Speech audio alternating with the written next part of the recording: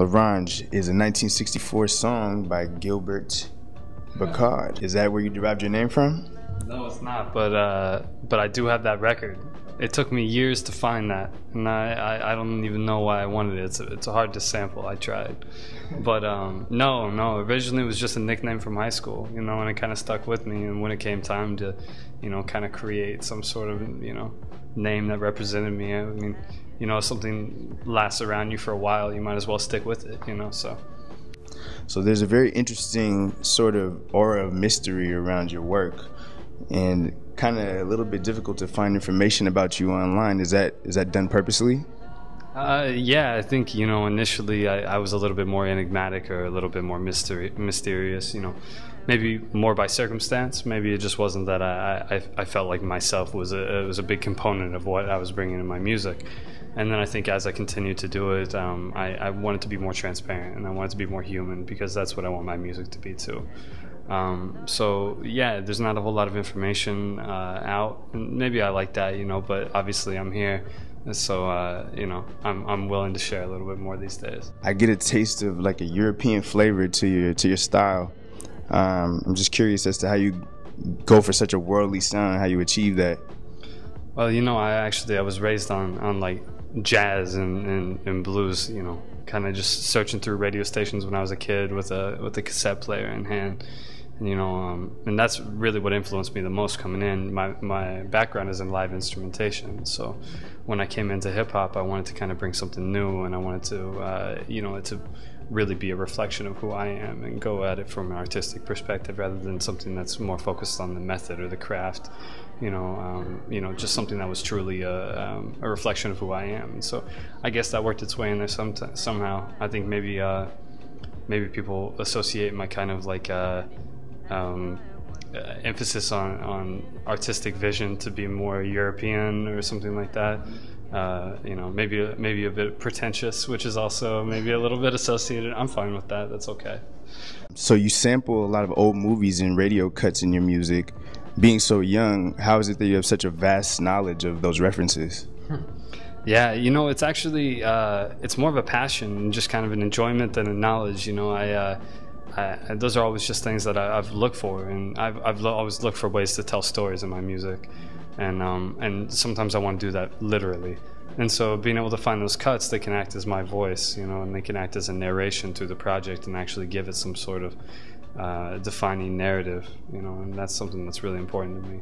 For your critically acclaimed Old Soul project, you drew a reference from Billie Holiday. She had a very tragic yet compelling story. What is it that made you attracted to that and wanted to do that? Well, as I said before, I think a reflection of humanity is such an important part in art, and it's so hard to find these days, especially when everything is perfect, everything is polished, and it's trying to reflect something or trying to encapsulate something that is maybe unrealistic or not recognizable in life.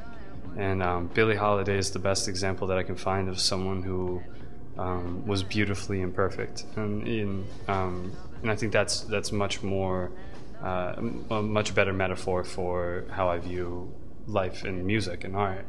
And so I've always loved her work, and I've always, she's been one of my favorite artists of all time. I relate to her tone in music a lot, even if her life was far more tragic than anything that I've experienced. So I wanted to make sure I did something that was more of an homage and more biographical. In your videos, I've noticed that you have a similar artistic flavor to most of them. Being that you work with various artists for your projects, how do you balance, what they want to see and what you want to do? Well, some might call me a little controlling. I just have a vision going in for the project, and a lot of the times when I approach people about working with me, I try to make sure that they can fit into what I'm already doing, so that way, it's not only a good product, but it's also a coherent product. And so people know that from the get-go, when I'm working with them or when they're working with me. And so there's never a conflict of aesthetics, because typically people know you don't see me produce a lot of one-off on other people's projects, because my stuff is maybe a little bit more abstract or relies on the track behind it and in front of it. So aesthetically in these videos, I also work with the same people. I try to develop little circles of people that I know and that understand where I'm coming from. So Ashton Blessing, the guy who's done a couple of videos for me, and Jay Brown is another guy who recently has been kind of handling the Orchid days. So when I initially started listening to your music, it reminded me of Blue's Her Favorite Color album, and then as I dug deeper, it became clear that you've worked with him multiple times, and I think you guys have a great chemistry together. Would you consider doing a full-length project with Blue, similar to what he's done with Exile? Yeah, I think I would. I love his style. What's interesting is I didn't hear Her Favorite Color until after I made Old Soul, and I went back and I listened to it and I was like, where has this been? Like, this is exactly, And so, I was a fan of Blue before that, but I was mostly familiar with the Blue and Exile work. But yeah, at some point I would love to do a project with Blue. But he and I are both very erratic and reclusive people, and so I think that's what makes us compatible. But it's also what makes it very hard for us to end up working together. How is it that the two of you linked up initially? I reached out to him through the first label that picked me up, which was Jakarta Records out of Germany. And so when I was working on the Mad Rider, I had this track that I was working with Blue.